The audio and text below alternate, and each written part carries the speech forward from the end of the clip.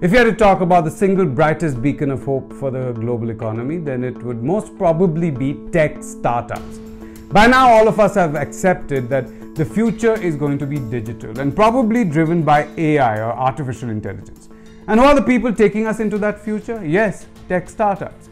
Tech startups have one more thing that they do, especially if you look at e-commerce and aggregated services. They sell things to us at huge discounts.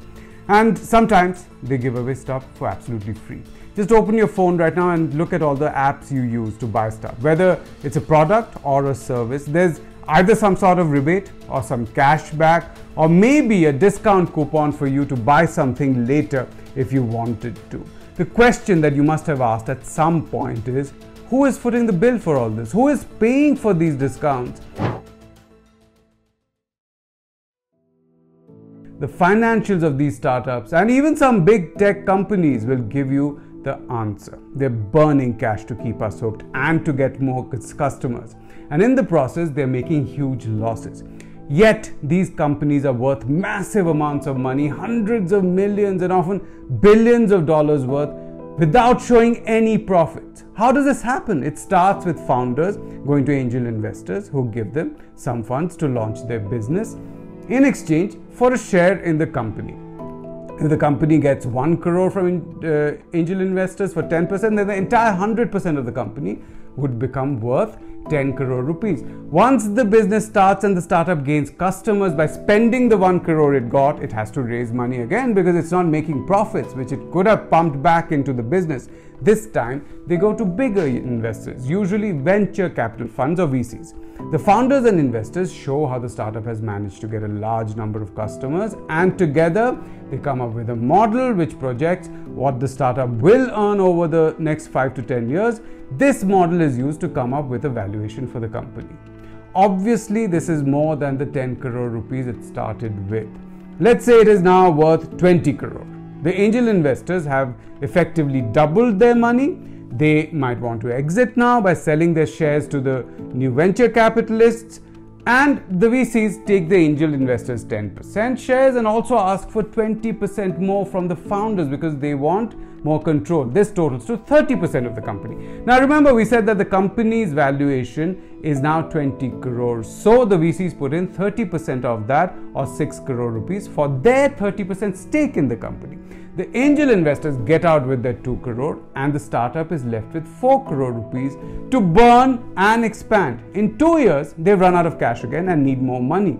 But the startup's narrative is still looking promising, at least to outsiders. So the VCs decide it is time to get out. They bring in even bigger investors, usually private equity firms, popularly known as PE firms. Yes, once again, this loss-making company goes through a miraculous increase in its valuation. Now it is worth 30 crore. The VCs sell their 30% to the private equity firms and get out with 9 crores. Remember, they brought in originally just 6 crores. The PE funds ask the founders to give up another 20% and inject 6 crore into the company. Again, the startup gets more money to burn and get more customers by giving them freebies and discounts. Who wouldn't want that, right? 2 years down the line, the startup is still not showing signs of making any profits, and it hasn't hit the revenue targets it had promised.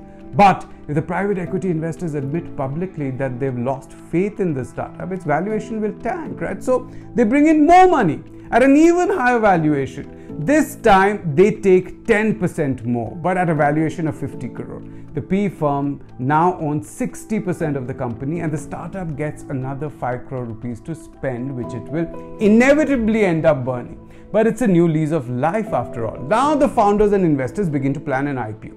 Yes, you can be loss-making but still raise money from the public through an IPO. It happened in the past couple of years in India when loss-making tech companies raised money by selling their shares to the Aam Janta. That is when the PEs take out a chunk of their money, as do the founders. The IPO is sold to institutions and the public at fabulous valuations, perhaps 150 crores now. The original investors in the startup triple their investments, while mutual funds and ordinary shareholders are left holding the baby and the bathwater. Think of any of the tech startup stocks that listed recently. Each one of them has crashed. So if you invested in these companies, you have more or less lost every penny that you gained from all the rebates they gave you when you used their apps. Okay, you will say, I don't care, I didn't buy into any of these IPOs. You lose even if you think you have no connection with startup financing, because the entire startup financing system is a sophisticated Ponzi scheme. When investors put in money into a startup, they not only bring their own savings but also borrow from other lenders. The money that comes into the startup's account is kept in a bank as a deposit, out of which the startup spends money every month. The bank in turn takes these deposits and lends them out to earn interest on it. Some of this money goes back to venture capitalists and private equity firms, who in turn invest in startups again, which once again put their money into their bank accounts. This is a self-reinforcing cycle. On the face of it, there's no problem here. The startups are very valuable after all. Their shares can fetch a lot of money in the market. So even if the startups are unable to make profits and therefore find it tough to pay the loans back, their shares can be sold to make good the loans, right? But remember the example we just took. The startup never made any profits but managed to get a massive valuation which its business model simply didn't deserve.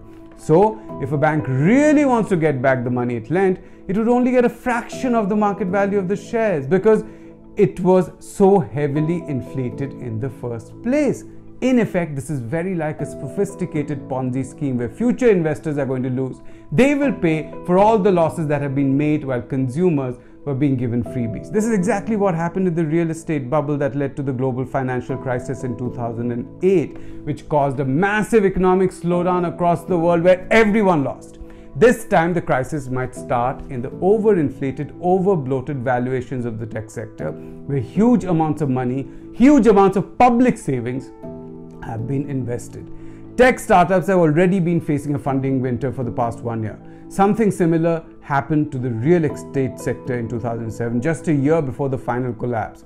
And just like 2007, the first banks are beginning to fail.